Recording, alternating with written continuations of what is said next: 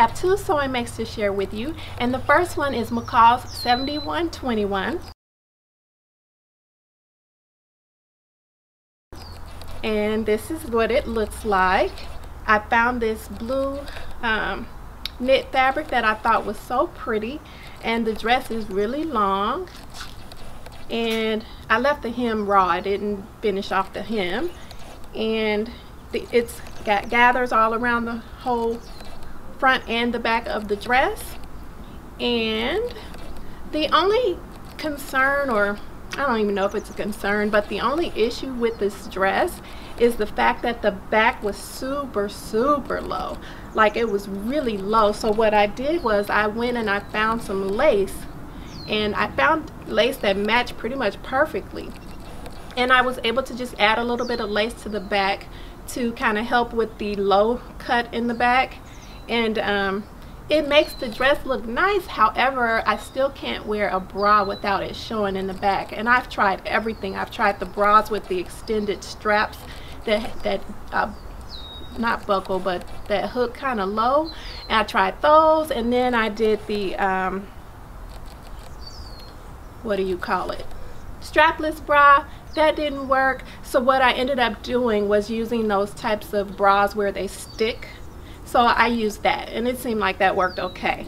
But yeah, that's the dress. I really like it. If I ever make it again, I don't think I will make that low view, or either I would raise the back up a little bit so it wouldn't be so low in the back. So yeah, that is that, and I will show you what it looks like on.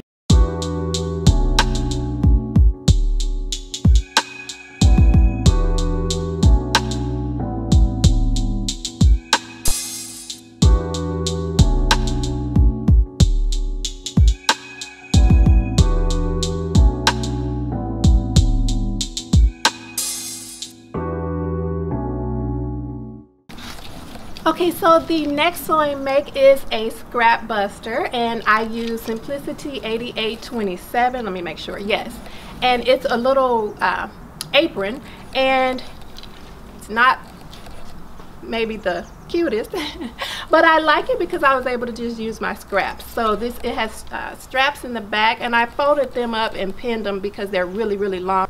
These are pockets in the front, and I just used some old jeans that I had laying around, and this is a pink from a pink coat that I made, and this is from a dress, and this is from a pair of pants or a blazer. So yeah, I like that, you know, I can kind of look at this and see the different things that I've made. And my whole point in making this apron was because I wanted something to wear when I'm sewing, something that has pockets in the front, so you know I can drop things in there if I need them, notions or you know extra little knickknacks here and there. So yeah, I haven't worn this as I've been sewing yet because I wanted to show it to you all, and now that I've shown it to you, I will be so excited to wear this the next time I'm making something. So yeah, that is that make. So those are all the makes that I have to share with you today.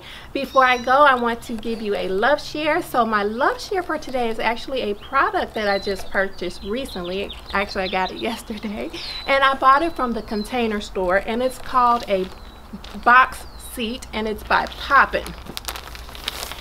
This is what it looks like in the package, and you're probably thinking, what in the world is that, right? Okay, so let me show you on the back.